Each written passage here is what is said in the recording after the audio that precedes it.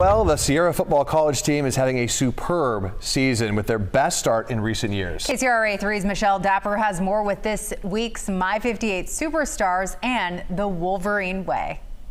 And everybody's just locked in and tuned in and excited, and it's like that every day. It doesn't matter if we're playing a ranked opponent, an unranked opponent, they just bring it. And winning has certainly become the Wolverine way at Sierra College, as they own a 6-1 record and are perfect in conference play. That record says, we have 6 wins, but we still do have 1 loss, and that 1 loss eats at us every day. That 1 loss coming in week 1 to the College of San Mateo. We came away from that game obviously wanting to win, but I think everybody in this locker room and everybody around the program was like, okay, we're pretty dang good. Since then, they've reeled off 6 straight wins and ranked as high as 5th in the state. We win a game pretty convincingly, 49-13, and we dropped 2 spots in the rankings. But that's good for motivation, and that's fine, but it's really just noise. We take it to heart, I'm not going to lie.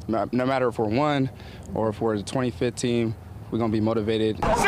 Now ranked 7th and 2nd in NorCal, much of that success comes from their durable defense. Because we have so much depth at every position. And their explosive offense, led by former Center quarterback Michael Wortham, who leads the state in completions and 2nd in passing efficiency. And we have a very dynamic quarterback, and offensively, we possess the football. We're #1 in the nation in 3rd down conversions. I had to give it up to my own line and my receivers. They do a great job blocking for me and, catching the ball for me. So without them, I would have my success as well. Up next on Sierra's slate, Butte College, a team they haven't beat since 2005.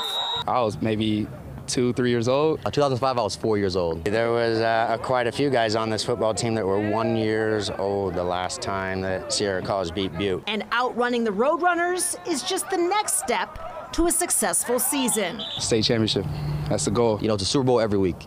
It's the next game, and that's the biggest game every week. Every week, it's a nameless jersey, it's a nameless face, and it's just got to be about us. In Rockland, Michelle Dapper, KCRA 3 News.